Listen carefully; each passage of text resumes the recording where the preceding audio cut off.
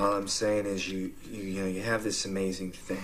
You got this person with all that potential, all that future. This girl, it's gonna be amazing.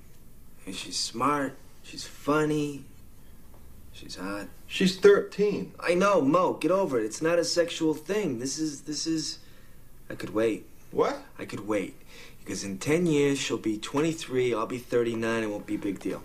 Willie, you're scaring me here. Hey, this girl is gonna be amazing. Great.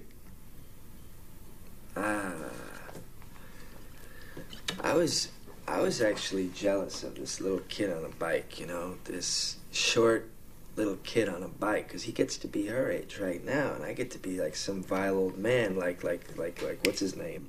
Roman Polanski? No, like Nabokov. Like some Nabokov character, you know? Like some vile, old, fat, hairy, stinky, putrid man, you know? And,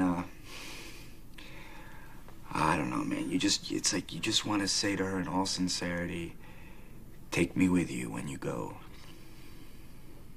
Willie, the girl was a zygote when you were in the 7th grade. Okay. So, what? What are you saying? Like, that this is my way of postponing the inevitable? This is my way of saying I don't want to grow old? No. I think this is your way of saying you don't want to grow up.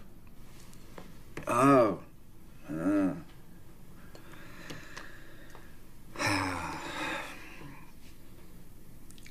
I just